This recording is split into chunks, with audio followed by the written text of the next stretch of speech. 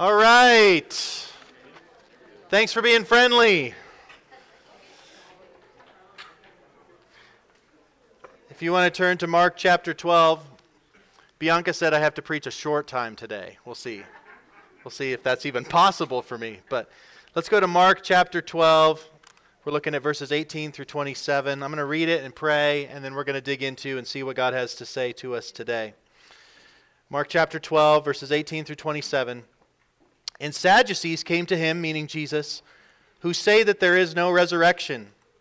And they asked him a question, saying, Teacher, Moses wrote for us that if a man's brother dies and leaves a wife, but leaves no child, the man must take the widow and raise up offspring for his brother. There were 7 brothers. The first took a wife, and then he died, left no offspring. The second took her and died, leaving no offspring. And the third likewise, and 7 left no offspring. Last of all, the woman also died. In the resurrection, when they rise again, whose wife will she be? For the 7 had her as wife. Jesus said to them, Is this not the reason that you are wrong? Because you know neither the Scriptures nor the power of God? For when they rise from the dead, they neither marry nor are given in marriage, but are like angels in heaven. And as for the dead being raised, have you not read in the book of Moses, in the passage about the bush, how God spoke to him, saying, I am the God of Abraham, and the God of Isaac, and the God of Jacob? He is not the God of the dead, but of the living. You are quite wrong. Let's pray. God, we come before you, and we give thanks for this wonderful day, and for the opportunity to open our scriptures and to hear from Jesus about his thoughts on resurrection. Is there life after death? And so, God, as he is posed with this tricky question, his answer tells us so much about what to expect beyond the grave and on into eternity. And God, we pray that you would open our hearts to understand and to believe what it is that you are teaching us through your word today. In Jesus' name, amen. All right, so we happen to be, we're going through the Gospel of Mark, which is a biography of Jesus, an eyewitness account of Peter, probably Peter, one of Jesus' closest friends, recorded by Mark, John Mark. And so we're just working through this book, and typically a lot of places there's like a Lent series. We spend a lot of time thinking about Passion Week, and we're actually, because we're working through this gospel, going to end up spending about 13 weeks in Passion Week. We've spent a couple already, and so instead of doing like a special resurrection message, we actually happen to land on a passage where Jesus is asked about resurrection. So we're going to be spending a lot of time looking at Easter week, so to speak, over the next couple of months actually. And so we're jumping right in here. We're just continuing with our series. So if you're new with us today, you're jumping in on a series, but I think this will make sense anyway. We're on Tuesday of Passion Week, and so Jesus is going to, so if you think of Passion Week, the triumphal entry on Sunday, and then he clears the temple on Monday, and then Tuesday. That's where we're at here. He's going to die on Good Friday, going to rise on Sunday, Easter Sunday, Resurrection Sunday, and we're on Tuesday of that particular week. He's come in messianically, he's cleared the temple, and now there's conflict. And this conflict reminds me a little bit of the 2014, the scene from 2014 movie Captain America, the Winter Soldier, where Captain America is stuck in the elevator, and people keep packing in, and his spidey senses, I guess that would be Spider-Man, his American senses or whatever, are going, something's not right. And he, as the doors close, he makes this statement. He says, before we get started, does anyone want to get out? And he's going to be ambushed by all of these guys. And then there's this awesome fight scene, and of course, Captain America defeats all of them, right? And that's kind of similar to what we have here. Jesus is in the temple, and he has uprooted things. He has overthrown things. He's come in, declaring himself to be the Messiah. And now the Sanhedrin, the Supreme Court of Israel, is now challenging him. And they're seeking to ambush him. And so we're in the middle of an ambush right here, where they are sending waves of different people to come and question Jesus, to discredit him. We saw already in the previous text that we looked at last week, where he was challenged on authority, by what authority he does these things. He's been asked about paying taxes to Caesar, and now we have the Sadducees. The Sadducees are coming up, and the Sadducees are, well, when you think about the Sanhedrin are like the Supreme Court. They're ruling the temple, and they're made up of multiple parties. There's the Pharisees, there's the Herodians, and there's the Sadducees. And the Sadducees, The Sadducees are kind of unique. You look at verse 18 here. The Sadducees came to him who say there is no resurrection. So the first one got defeated, and now they're bringing the Sadducees over. The Sadducees party is coming to ask their question, trying to discredit Jesus, and they asked him a question saying, and before we get into the question, I just want to look at the context. Do I have a slide here that kind of shows where we're going to go? We're going to look at the context first. I've already started doing that. We're going to look at the question then that they posed to Jesus, Jesus' response, and then the point. What is the point of this text, of Jesus' teaching, and what is the call for us? Okay, so those are the 5 stages of this particular message here. And that's a picture from Peter's Instagram of him actually arguing. I actually think that's a painting from the 1800s, famous painting of this particular moment in Scripture.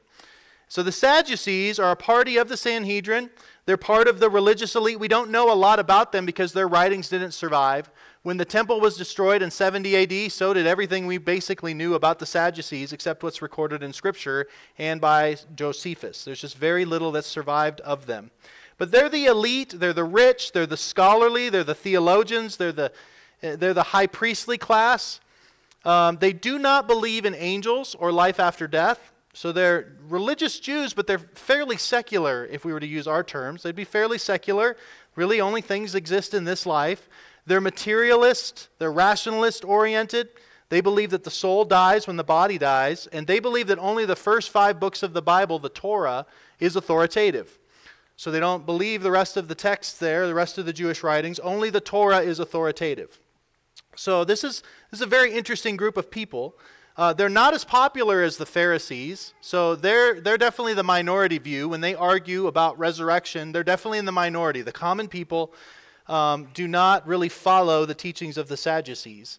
They tend to follow the teachings of the Pharisees. And so those two have been in conflict for quite a while. In fact, in the book of Acts, Paul's going to use that disagreement to get himself out of some persecution when the Sadducees and Pharisees fight over the resurrection. And so they decide to bring this question that they've been arguing about for a while to Jesus, because if they can get Jesus caught in the crosshairs here, if they can discredit him and end his following, then that would be ideal for them. So then they pose this question. Here we go, verse 18. The Sadducees came to him who say there is no resurrection. They asked him a question, saying this, and they give him just this absurd situation in order to discredit resurrection. Verse 19, Teacher, Moses wrote for us that if a man's brother dies and leaves a wife, but leaves no child, the man must take the widow and raise up offspring for his brother. There were 7 brothers. The first took a wife, and when he died, left no offspring. The second took her and died, leaving no offspring, and the third likewise. And 7 left no offspring. Last of all, the woman also died in the resurrection when they rise again. Whose wife will she be? For the 7 had her as wife. And so this is meant to be kind of a gotcha question. And what they're referring to is actually Deuteronomy chapter 25, verses 5 through 7, where there was a provision in the law of Moses that if a woman who didn't have a lot of rights, didn't own property, would be very vulnerable if her husband died, especially without a son to care for her, without lineage, the inheritance of the father could be lost, the wife could be destitute. And so there was this provision in the law called levirate marriage. Levirate marriage. And here's how it reads. This is just straight from the book of Deuteronomy. If brothers dwell together, and one of them dies and has no son, the wife of the dead man shall not be married outside the family to a stranger. Don't let her just wander off. You need to care for her, and you need to love your brother enough to continue his lineage, his inheritance, especially in the land of Israel, where your land and your prosperity is tied to a place, to your lineage, to your family, to what tribe you belong to. And so her husband's brother shall go into her and take her as a wife and perform the duty of a husband's brother to her. And the first son whom she bears shall succeed to the name of his dead brother, that his name may not be blotted out from Israel. So this would be important in a very tribal society, and it makes sense. It seems weird to us. This is not something that we would commonly do here. But this was in order to protect the family lineage, to protect the inheritance, to protect God's people. And so this was actually a provision to make sure that death didn't wipe out a family line, didn't wipe out an inheritance, didn't leave anyone destitute. And so what they're doing is the Sadducees are taking this law of Moses, and they're going, well, let's just dream up a scenario in where they're following this particular law, but then if they die, all 7 of these brothers die, there's no heir, whose wife will she be, whose wife will she be in the resurrection? And it's really meant to be a scoffing and absurd question to try to discredit the validity of a Christian belief. It's to try to take a scripture, create a really creative interpretation of it in order to discredit the idea of resurrection. Because it would just be absurd. It would be mind-blowing to think of particularly a woman being a polygamist in the new heavens and new earth. Certainly God would not allow that. And this is sort of a gotcha question. This is not a legitimate question. It's pointing to a real thing that Jesus is going to get to. But really, this is just meant to be one of those kind of goofy questions. A question like this: can God create a rock so heavy that he cannot lift it? Well, no, actually. Can God beat himself in a fist fight? Can God think up a mathematical equation too difficult for him to solve? All right? So those are all questions that kind of get at something, but they're really just meant to be absurd. And of course, Christian belief is absurd if I can come up with a question like that, right? Well, that's actually not a fair way to do it. C.S. Lewis says nonsense is still nonsense even when we speak it about God. And so that's where Jesus is going to go. He's going, this is a nonsense question, right? You are quite wrong. And in fact, progressive and liberal Christians do this quite a bit. Take one particular verse of Scripture and try to creatively interpret it in such a way to discredit a core Christian belief. So we actually see this happening quite a bit today. Progressive and liberal Christians do this all the time, of take one thing in Scripture and then blow it up, caricature it, and then try to undermine Christian faith. You'll see this all the time, using the Bible to create scenarios in order to undermine the Bible. And so that's exactly what they're doing to Jesus. This is not a new tactic. This is pretty normal stuff. And so Jesus has brought this. Is resurrection real? That's the real question. Is resurrection real? We don't think so. We think it's absurd. We think our scenario, while possible, discredits any rational idea that there could be a resurrection. And what these guys have done is they have deified and made inerrant their own presuppositions and rationality. That because resurrection doesn't make sense to us, therefore we reject it, right? They make their own presuppositions and their own rationality. Like it's just not rational to think of a resurrection from the dead. And they've so made their opinions and their rationality the standard by which they judge truth that they are actually missing it. Jesus says they are going to be quite wrong. They're not just wrong, they're quite wrong. They're very wrong. They're tragically wrong. So these Sadducees present the absurdity of a polygamous woman in order to undermine any idea of there being a resurrection. So that's the Sadducees. That's who they are. That's the context of this question, all right? Just this powder keg of Passover week, trying to discredit Jesus in front of all of his followers, trying to undermine his ministry by creating this little absurd riddle by which to undermine Jesus. And here's his response. Here's what he says in verse 24. The response: is this not the reason that you are wrong? Because you know neither the Scriptures nor the power of God. And then he goes on to say, after he gives his response in verse 27, you are quite wrong. This is very interesting. Jesus is very direct here. And what I see here in just his response is we see one judgment, we see two problems that he pulls out, and then three truths. Three truths here. So those are probably all on the screen there. Let me just unpack them for you. First of all, his one judgment of them is that they are what? Wrong. Not just wrong, but quite wrong. Just doubles down. Which tells us that Jesus believes that there is such a thing as objective truth. That religion is not just up for whatever you feel. Not all religions are equal. No, you are wrong on resurrection. It is real, it is true, and you are wrong. There is objective truth, and you have missed it. You are wrong. You are quite wrong. So there is such a thing as objective truth. The two problems that he sees, the reason that they've missed it, that they've missed the objective truth, that they're believing the wrong things that will condemn them, is number one, you are terrible at reading your Bible because you know neither the Scriptures nor the power of God. There's two problems that are leading you to a wrong, condemning conclusion about God and theology. You're very religious, you follow all the rules, you follow all the Torah, but you do not believe in the resurrection, and there's two fatal reasons why you are quite wrong, and you're leading others in the wrong direction. You're terrible at reading your Bible, and your God is way too small. You deny the power of God. You know neither. You don't know your Bibles, and you don't know God. I have a book on my shelf written by J.B. Phillips called Your God is Too Small. And it's a very small book, which is wonderful. It's a great little book, but it just challenges the assumptions that all of us have far too small a view of God. He's very manageable. He's very easy for us to put in our boxes. He's very predictable. And he goes, your God is way too small, and your faith is too small. Your perspective on your own sin is too small because your God is too small. And that's exactly what he has. You have a God who can't resurrect the dead. You don't even think about it. Your God is so small, and you're terrible at reading your Bibles. Which tells us that when it comes to this objective truth that they're quite wrong about, the place that they are to get it is from the Bible, from the Scriptures, right?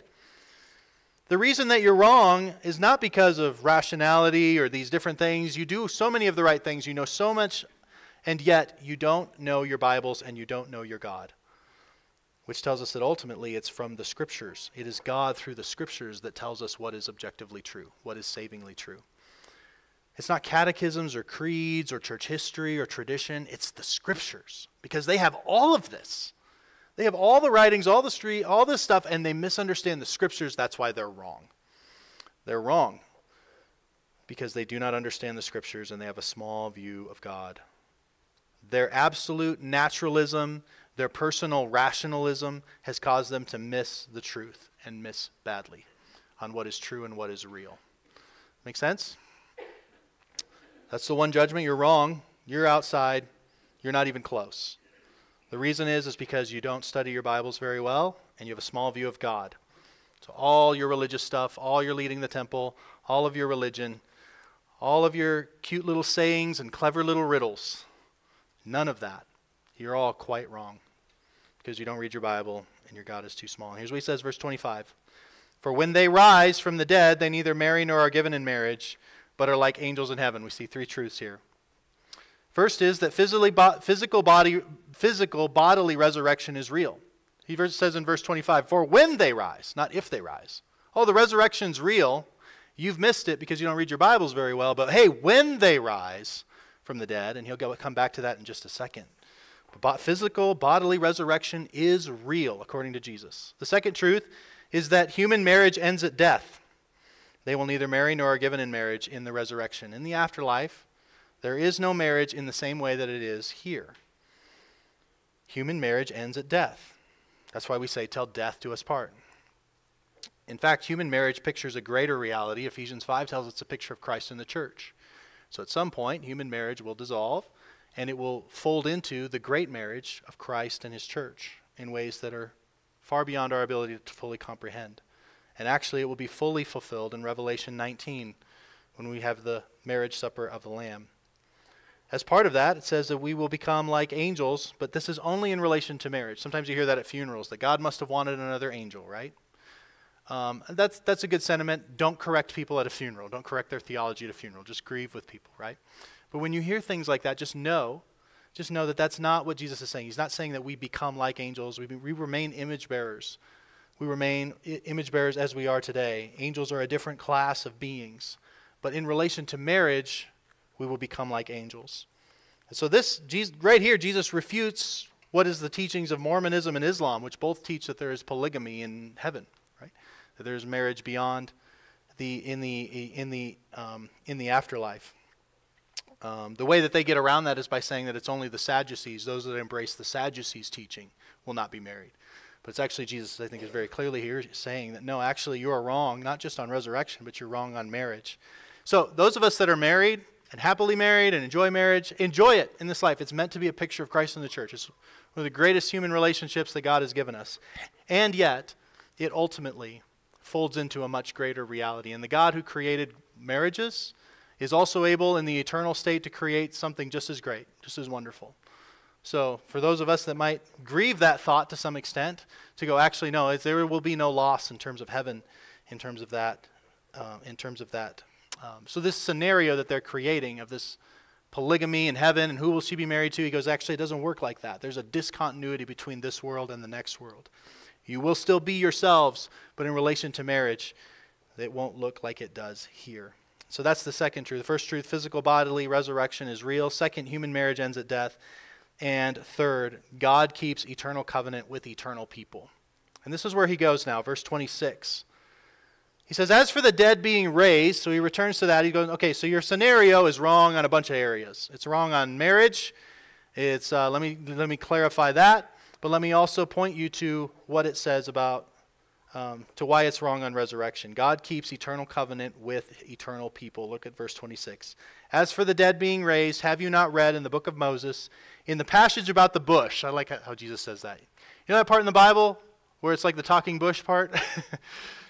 So Jesus just goes, just uses that memory device there. How God spoke to him saying, I am the God of Abraham and the God of Isaac and the God of Jacob.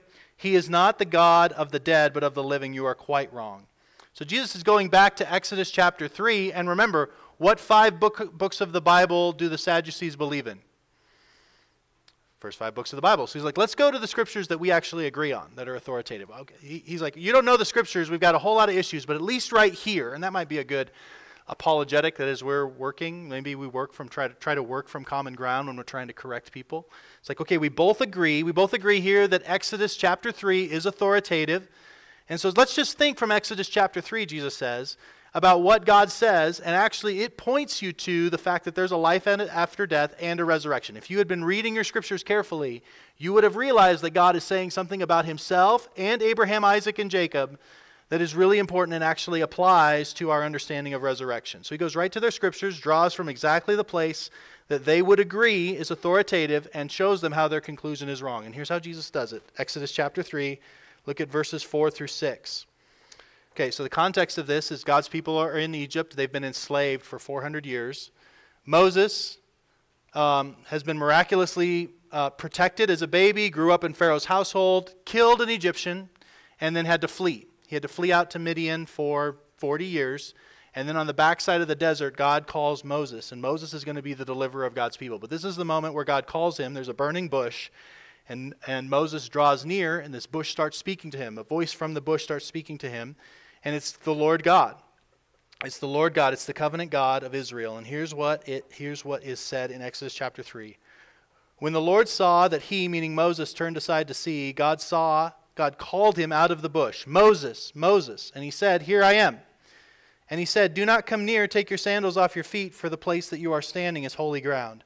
And he said, I am the God of your father, the God of Abraham, the God of Isaac, and the God of Jacob. And Moses hid his face, for he was afraid to look at God. And then God goes on to talk about how he knows about the stuff that's happening in Egypt, how he's going to deliver his people. And then he continues on in verse 13. Then Moses said to God, If I come to the people of Israel and say to them, The God of your fathers has sent me to you, and they ask me, What is his name? What shall I tell them? God said to Moses, I am who I am. I am the eternally present being. I am who I am. Yahweh. And he said, Say this to the people of Israel, I am has sent me to you.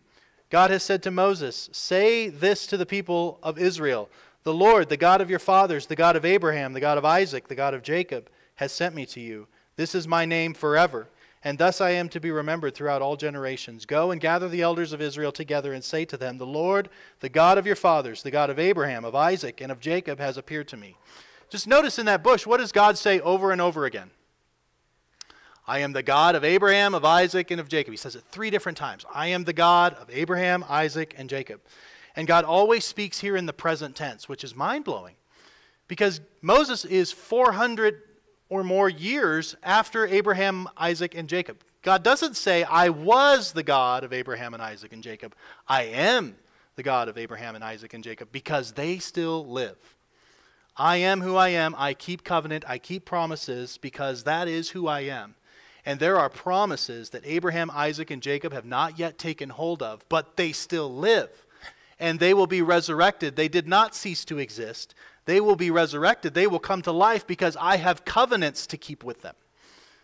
And Jesus is drawing on that, going, if you had read your Bible, if you had paid attention to what God was saying, you would have known that he was speaking in the present to these people. 400 years later, I am the God of Abraham, Isaac, and Jacob, and I keep covenant with my people. I don't keep covenant with non-existent beings. I keep covenant with people who are real, who are alive, and they live. The covenant isn't fulfilled yet. I have made promises to Abraham, Isaac, and Jacob, and I'm not done fulfilling them yet, and you're his children. You're entering into those too. God is not a liar. They live now, and they will be resurrected one day to receive the promises that I gave to them. Hebrews 11 actually speaks of this. Hebrews 11 unpacks this a little bit. So this is what he's challenging with the Sadducees. You should have been reading your Bible and paid attention to what kind of God God is. God keeps covenant to living people, and those whom he keeps covenant with, he preserves forever, and he resurrects them. He brings them back to life, that they may share in all of the promises and benefits. Hebrews 11 talks about this. Look at Hebrews 11, 8 through 10. It says, by faith Abraham obeyed when he was called to go out to a place that he was to receive as an inheritance, and he went out, not knowing where he was going. By faith he went to live in the land of promise, as in a foreign land, living in tents with Isaac and Jacob, heirs with him of that same promise. For he was looking forward to the city that has foundations, whose designer and builder is God. Did Abraham receive a city? He didn't. He died. So he's still looking for the promised city. Right? Skip down to verse 13 in Hebrews 11. These all died in faith, not having received the things promised. So either God does not keep his promises, or they're still alive.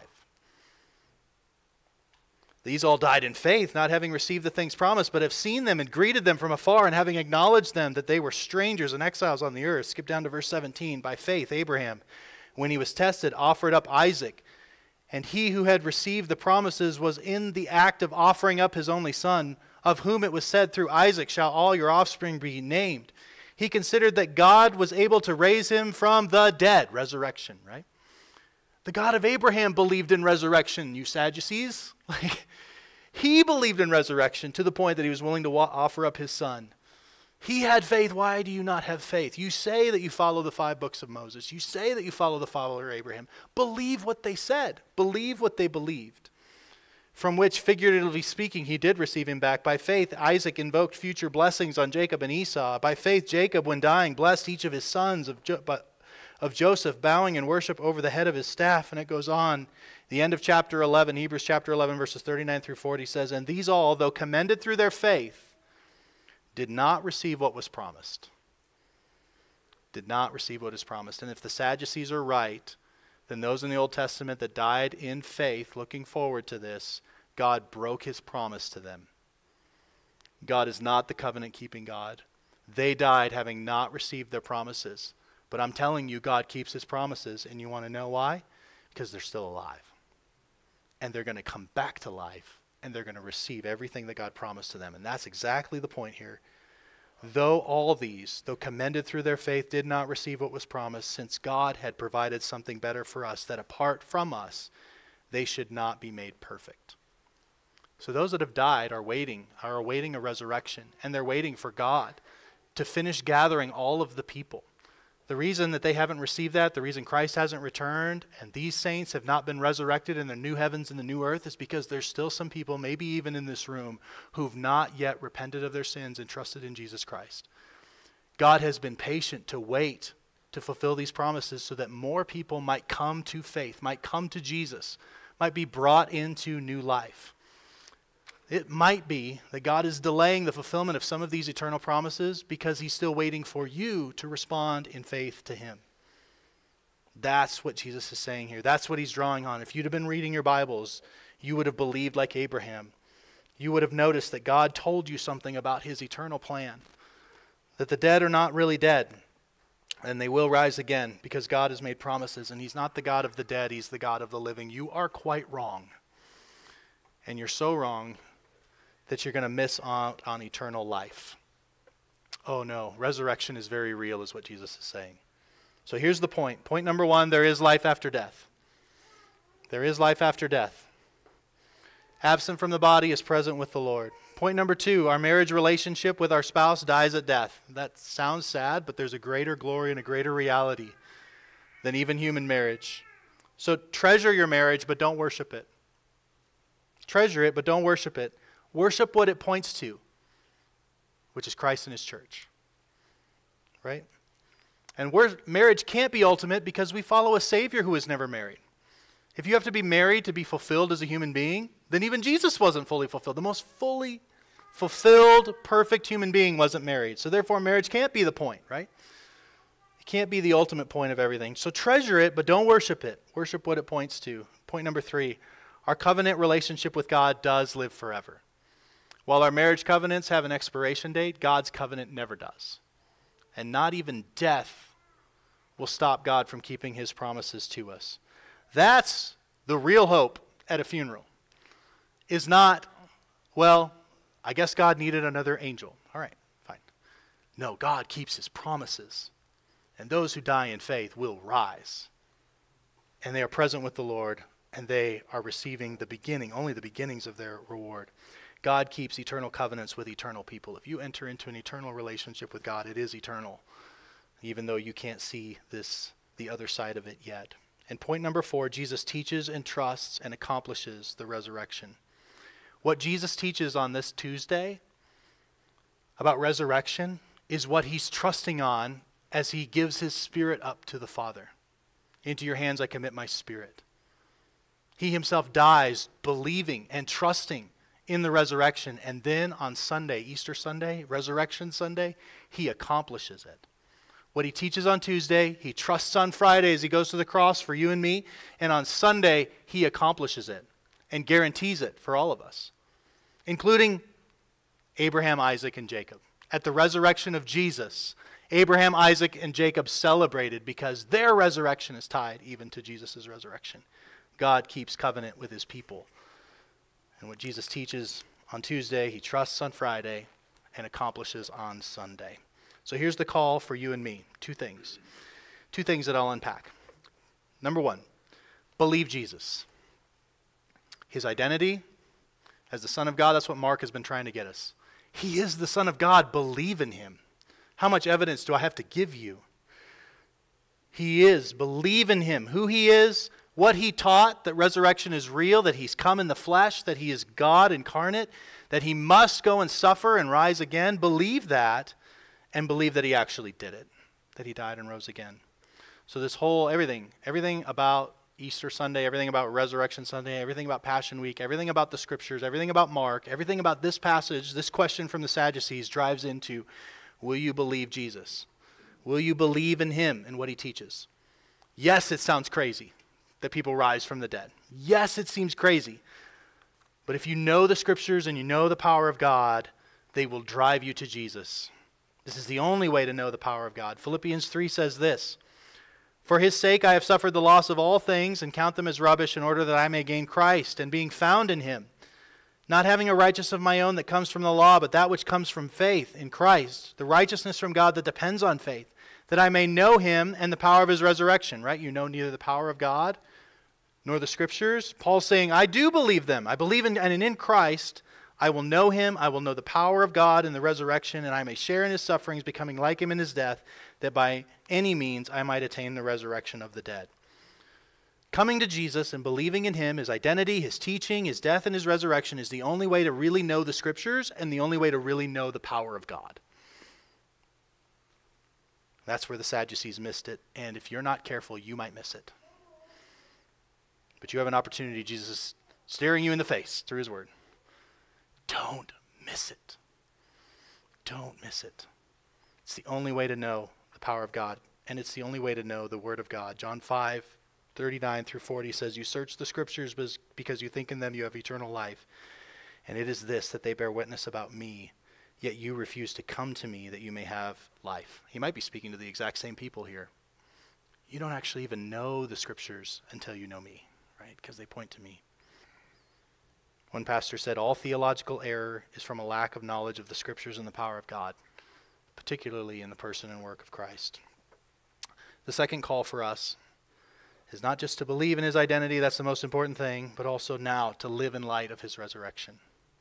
Live in light of the resurrection. Imagine if it's actually true, that the Scriptures are true, that the power of God is true, that Jesus is right, that what he did actually happened. Just imagine that for a second, and here's what 1 Corinthians tells us. Verses 13 through 15. So if we agree with the Sadducees that there is no resurrection, here's the consequences. We just read it a few minutes ago, but I want to highlight it again. If there is no resurrection from the dead, then even Christ has not been raised. And if Christ has not been raised, then our preaching is in vain. This was just a waste of your time, I'm sorry. And your faith is in vain. For we are even found to be misrepresenting God, because we testify about God that he raised Christ, whom he did not raise, if it is true that the dead are not raised. In fact, it says that you're still in your sins. You're still headed for hell unless resurrection's real. But then he says in 1 Corinthians 15, 20 through 22, but in fact Christ has been raised from the dead, the first fruits of many who have fallen asleep. For as by a man came death, by a man has come also the resurrection from the dead. For in Adam all died, so also in Christ shall all be made alive. Every single person will be resurrected. Their spirits united with their bodies, either to eternal life or eternal death, either to new heavens and the new earth or conscious torment in hell. All of us will be raised, either to life or to death. What kind of resurrection will you receive? One commentator says this: the fact that man can engage the interest of God, can speak to him, enter into covenant with him, be loved and embraced and protected by God is proof of immortality. Because God lives, he will live also whom God loves. There are many arguments that go to prove immortality, but this is chief, that God loves man and delights in him. God made us in his image to exist eternally somewhere. And what we do with Christ determines that, which destiny is in front of us. So, my friends, on this Resurrection Sunday, what will your response be? Will you come to know the power of God in the Scriptures by repenting and believing Jesus Christ? You will indeed be raised to eternal life or eternal death. Which will it be? Let's take a moment, just bow our heads, and respond in our hearts to what we've heard this morning.